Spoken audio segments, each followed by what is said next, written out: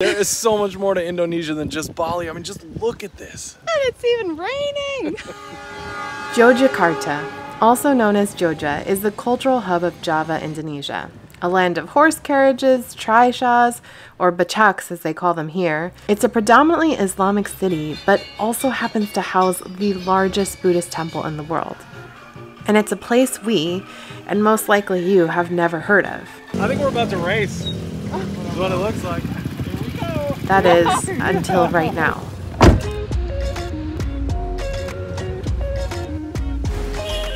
So we're flying to Kulon Progo, which is this chunk of land next to Jogja.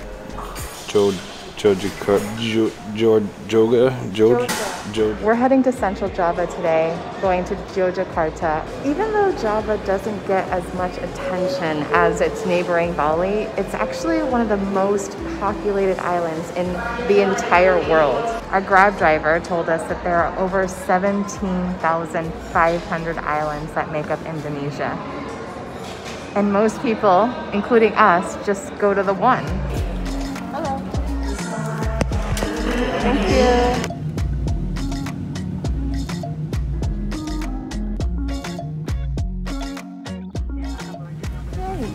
This is beautiful, massive, and modern, and totally empty.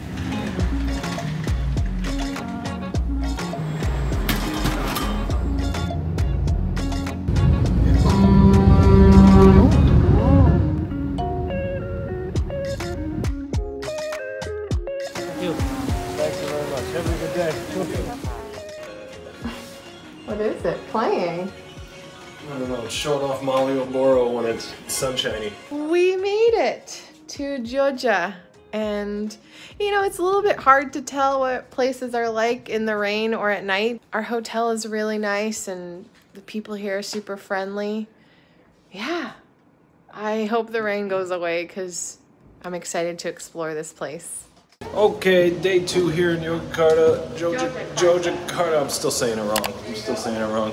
It really feels hard to describe just how big this city is. We're just in the Malioboro area, which is kind of the nicer touristy shopping centers. Really interesting mixture of these types of stores that are all over the place that are selling stuff for $1 or $2. And then right across the street over there is one of the fanciest shopping malls in all of Jogja. And then we're seeing people go by on horseback right next to about 1,000 scooters every minute. Now the one thing that we definitely haven't seen any of, as far as we can tell, is any other tourists. There's a lot of people working in the shops, there's a lot of people going to work on their motorbikes, but what there isn't any is anybody just kind of meandering around taking pictures like we are. This is a cool place to be. We gotta ride one of those things eventually. Just gotta.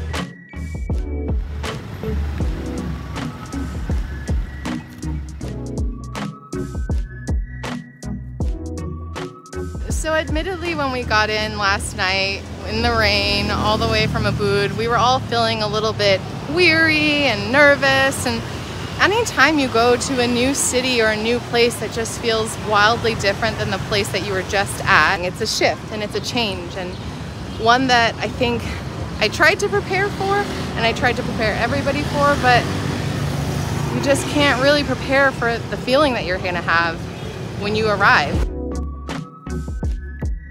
Jogja is the last remaining Indonesian city ruled by a monarchy. So to try to get a better understanding of that, we headed straight to the source, the Sultan's Palace.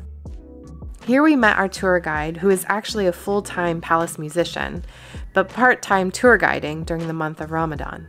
On display this month are some of Jogja's more fancy rides, the still-in-use royal carriages that are used for every major event at the palace. The ladies' carriages have no roof, so they can be seen.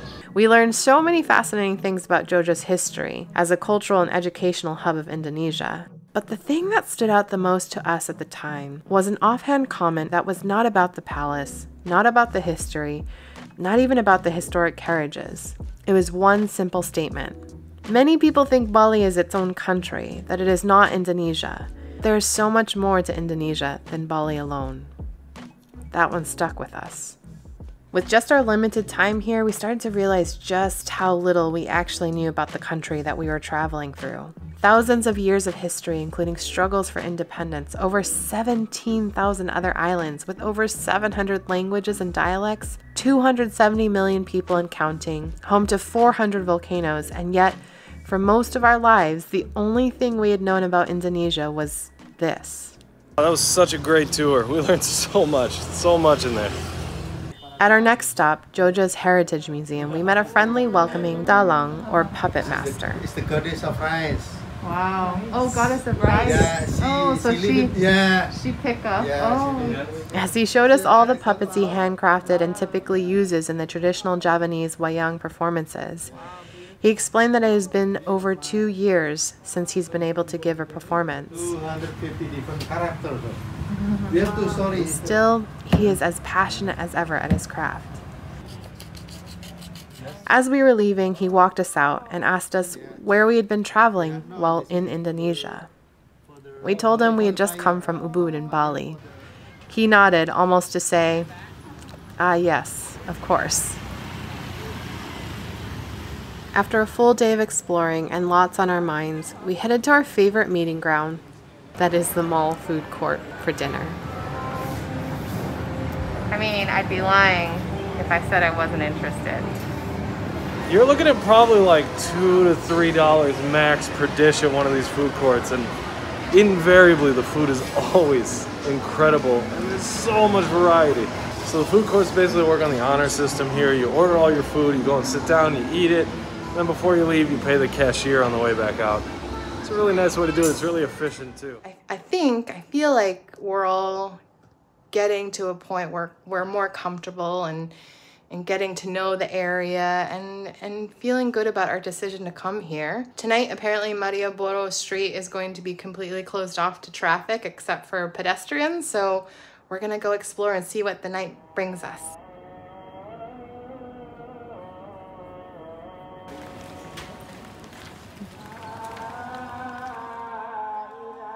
As we walked around Malioboro, we wondered where everybody was.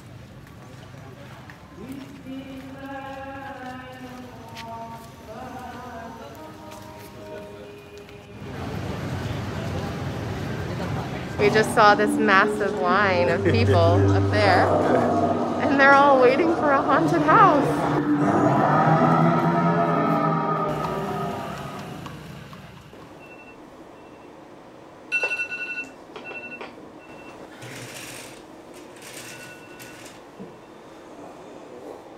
It's 5:30, and now we get into a car with someone we don't know for an hour to a temple that, I don't know, we may or may not be able to see. This is Mr. Gunawan, our driver for the day, who was kindly recommended to us by one of you. It turns out we would be spending a lot of time together. Jogja's most famous temples are really, really far away and actually aren't even in Jogja. It also turns out that we were his first customers in over 3 years. For 3 years? Yeah, Wow. Corona started in 2019, Yeah. Then we got to our first stop, the biggest Buddhist temple in the entire world. The place everybody told us we have to get up at sunrise to climb. The single most visited tourist spot in all of Indonesia, Borobudur. That was such a beautiful drive. Wow. Even with the weather, it is just stunning. The villages on the side, the bridges that we were going over, and then the villages on the side of the bridge because they were deep by the river, and then all the different mountains and all the different volcanoes. Gunaman is awesome too. because Prambanan also one day. Alright, so we made it to Borobudur, just a short 1.5 hour drive later. It is empty here. We basically have this whole place to ourselves.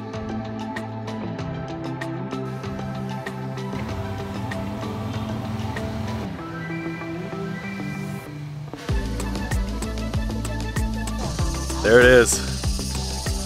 Wow. Look at that thing. Amazing. Let's go check it out.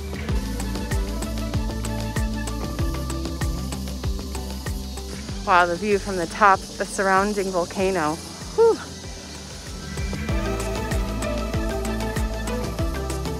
So I just talked to the guy over there and he said we can't go up due to COVID, I guess. No. It's a pretty big bummer. Because, you know, when you see on photos and when you hear about Borobudur and you see all the pictures and the videos, you see all the like amazing things from the stupa. We paid 25 bucks thinking, you know, we'd get to experience all of Borobudur, but you do get to walk around. So we traveled to Jogja specifically to see Borobudur, to see this. It's awesome, we do get to see it, but because of COVID, I guess, you can't actually go. So normally you'd be able to go all the way up to the top, and I guess we'll show you some stock footage of exactly what that would look like, but it's closed. I think Lisa's taking it especially hard right now because this was her whole idea, her whole thing to come here and see this, and she's been excited for weeks. It is incredible though. They are actually letting some people up there, but it seems like only people on a maybe wedding photo shoot. I don't know. Definitely not us.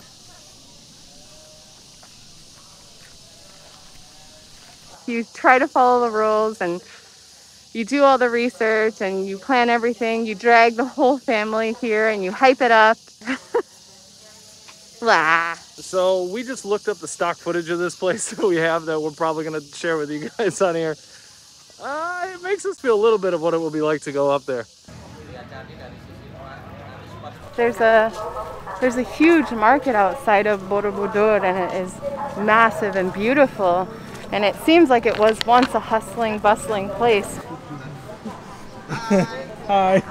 The mood in the car on the way to the next temple was a little bit less than optimistic.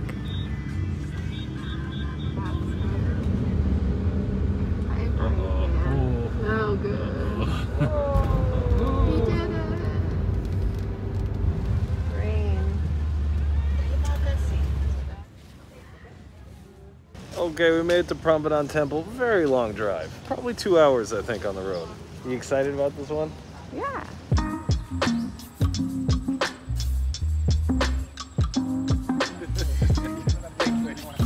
I don't want to get you too excited, but I think we can get into this one. Yay! I'm itchy. Wow. Wow, this is so beautiful. Apparently, this temple, Prambanan, is the largest Hindu temple in all of Indonesia, and it's the tallest. Taller than Borobudur, not that we're comparing, but we are. There's one large central temple, and then there's all these surrounding temples, and over 224 what they call protector temples. It's a huge complex, and it's beautiful. It's so peaceful, too. And we get to go up, yay! We can barely catch up to the parents, they're so excited. Let's go find them.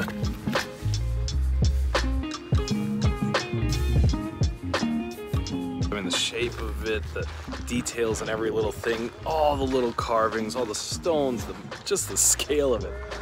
You just can't get a good grasp of it if you're looking at it from, I don't know, half a mile away. It's well worth the trip, just for this alone. Just the scale of it, how big it is, and you can tell that each stone has been carved by hand, and it's just unimaginable how many people and how much time that took. They allow you to walk right up to the stones and take close-up pictures and examine everything closely.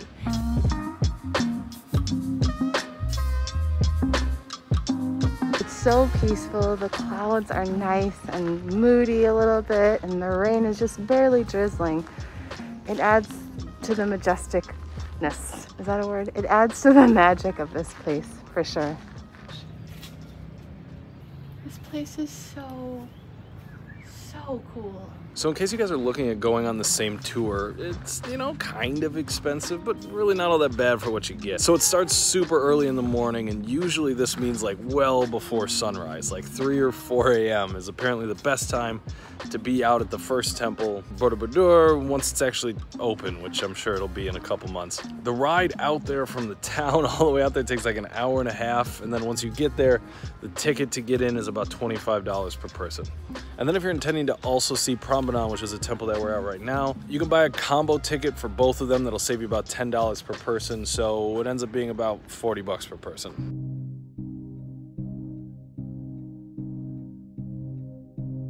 I was feeling a little bit discouraged and admittedly a little bit entitled after our last temple experience, but I'm really, really glad we made it to Prambanan and get to experience all of this.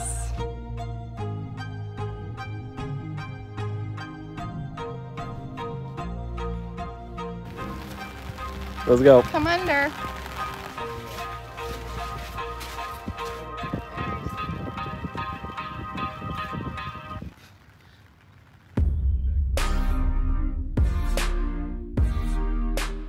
I don't know if it's the rain or just the fact that it's open. This place is amazing.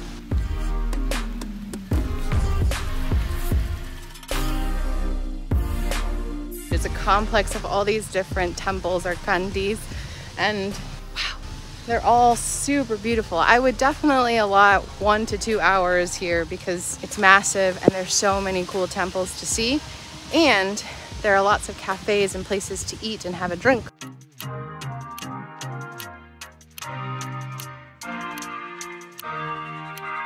We're now at Sewu Temple and it is raining and windy, but we are literally the only people here and it is so beautiful. Oh my gosh, I am so happy we came.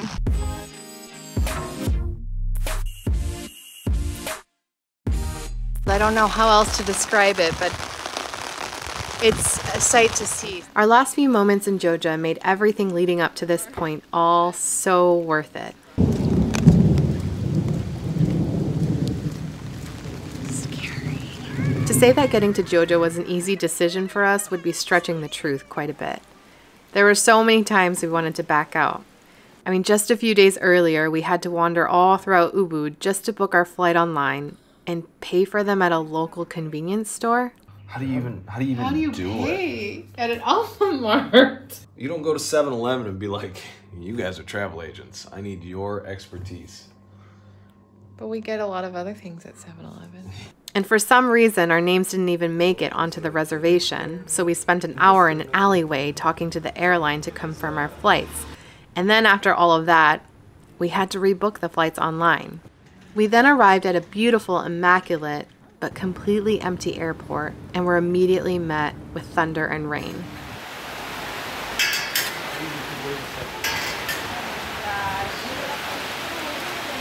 All right. That was the loudest thunder I've ever heard. Woo! Hello. Oh, lady. Sorry, we're wet. No problem. It's okay. It's okay. Mr. Gunawan, you are an amazing driver. Thank you Thank very you so much. Yeah. Dude. Nice to meet you. Yes, thank you so much. you. If you need a tour around Jogja, or if you want to go to the temples or do anything else, this is your guy. We're going to put his info and his WhatsApp down in the description below, so he's your guy. What a day. Rainy, but so magical. Ready to go and see the town? The unfamiliarity of it all at times felt downright uncomfortable. But those fleeting moments of discomfort are exactly that. Fleeting. Once you meet face to face with the kind people of Jogja who proudly share and teach us about their home, once you get lost amongst 1,000-year-old temples realizing you're the only ones there, once you get with the times, literally, and do as the locals do, going out and eating in the evening, and once you get out of your own way and realize what exists right in front of you. Yeah. Alright guys. See you there. Oh, this is so cool! Jogja's amazing! Look at this! No way! Glad they're there. I thought theirs wasn't starting for a second. Didn't lose him yet. I think we're about to race. This is what it looks like. Here we go. Later, nerds. That's when the discomfort flees and you realize this is why we travel.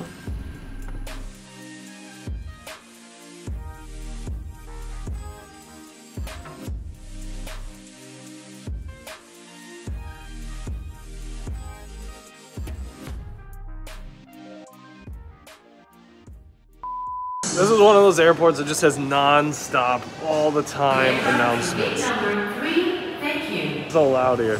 faster, then you don't need.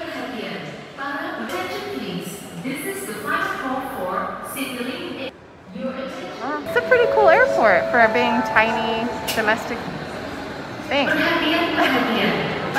Dipersilahkan segera naik. Perhatian. What are we learning in here? Oh yeah. It's so dark in here. As a result, it's what now? I can't do math. Wait, hold on, let me practice. I know you're still recording. Stop it. Please? Are you zoomed into my face? There is so much more to Indonesia than blah, blah, blah. There is so much more Indonesia than Can I stand under your umbrella, Ella? Yeah, but it's technically your dad's Ella. You're supposed to say A. A. Punya dulu ya sampai luar negeri baju nih. Okay, thank you for coming. Yeah. What is happening? Hi, kitty. What do you got to tell us? So many things to say.